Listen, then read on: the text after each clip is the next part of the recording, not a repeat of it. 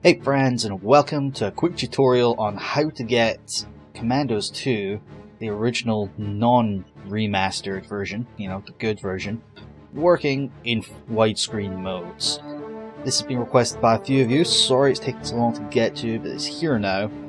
I feel obliged to say before we start that you should always use your own best judgment when you're downloading files from the internet. I'm not necessarily endorsing or guaranteeing anything. I'm just telling you what worked for me. Right, now with all that legalese out of the way, let's get started. So, what we're going to do is we're going to go to this handy website that I have got queued up already. This is the Commandos HD project website. This is going to be linked in the description below everywhere I go to. It's going to be linked in the description. Come here, go to the Commandos 2 tab of this page, and he does have Commandos 1 and 3 in progress. I'm not sure if he's still going. He's had an update a few months ago, but Commandos 2, at least for now, is finished. So we come down, download it. It's quite a big file. I think it's like 600 odd megabytes. You can also get it in Italian, if you're Italian or want to play it in Italian. It'd be harder if you don't speak Italian, but you could do it. I've already downloaded it, so we don't need to skip ahead to when we've got it. So what we'll have is this file, your downloads folder, and this is pretty simple. You open this and you get an extractor. It gives you all the files you need. I just extracted it to my desktop. C2HD is just a temporary folder. That's all I needed. And when it's done, you should have all this lovely stuff. Now, this is pretty much a manual installation sort of deal. You just go to your Commandos 2 folder. If you're not familiar, it's in Steam Apps, Common, your Steam folder. And you just drag and drop all this stuff into here, and you're good to go. It should just work out the box. I made a shortcut for the launcher. The launcher lets you fiddle around with your resolution, enable and disable the reshade effects. Hunky dory. If that's all you want to do, you can just do that, and you should be able to play with no problems. Should being the operative word. I've actually heard from a few of you guys who said that you had some trouble, it didn't work as it should have. And when discussing if you guys have tried installing it into the legacy folder of Commandos 2, and that seemed to work. So, don't know. For all I can tell, this legacy folder is the same. It's definitely the same game version as in this root folder. So maybe it's for older hardware. Maybe that's what it means by legacy. I don't know. Anyway, hopefully one of those two folders should work. It's worked for me anyway. Now, the other thing I'm going to show you how to install is the Commandos 2 Destination Paris mod, because I'm going to be LPing that fairly soon.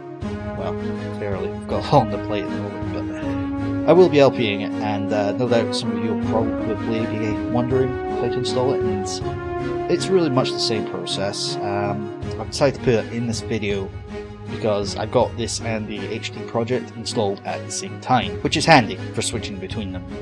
So we're going to go back to this web because I've got another tab, and this is the Commandos HQ, which is where I downloaded the latest version of Destination Paris, and also the widescreen resolution mod below, which you're probably going to want. I know I did. The mod is an even bigger file. That's like 1.5 gigabytes. It's a big one.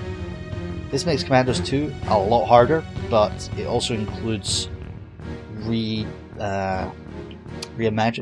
remakes of Commandos 1 and 3 in Commandos 2's engine, as well as having a lot of extra like fan-made maps.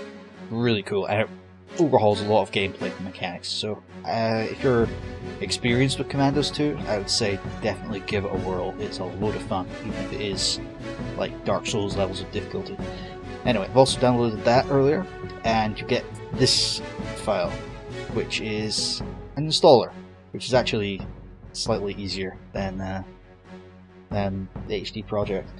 So we install it, create desktop shortcut, nice touch, and this will automatically find your Steam folder, and it automatically points to the legacy folder, which is quite nice, which means no faffing around on installation, unless obviously you have to install the HD project there.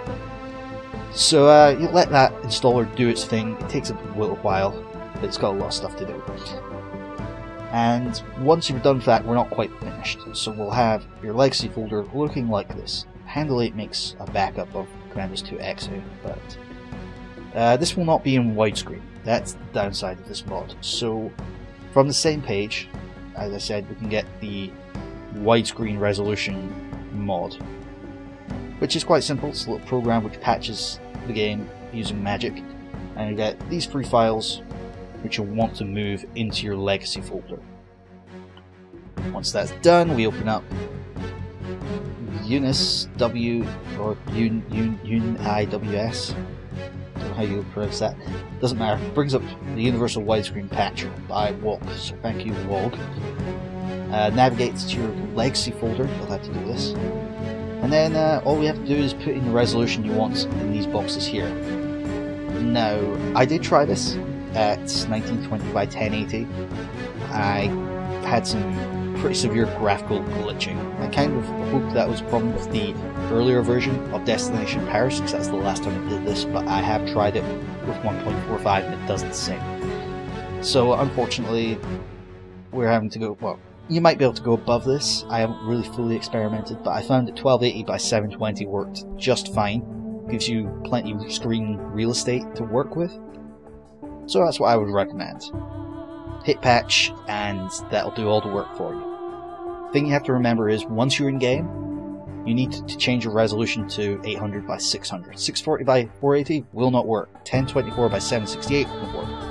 800 by 600 does. I don't know why, it just does. I'm just accepting it. It might be to do with how it edits the resolution. I mean, it probably is. Let's face it, it probably edits 800 by 600 to be bigger, but don't know, that's beyond my pay grade. Another slight downside with the Destination Paris mod is that the cutscenes and the menu and everything are all in their original resolutions. I think it might be possible to get the HD projects, videos, and briefings and all that to work with Destination Paris. I just don't know how.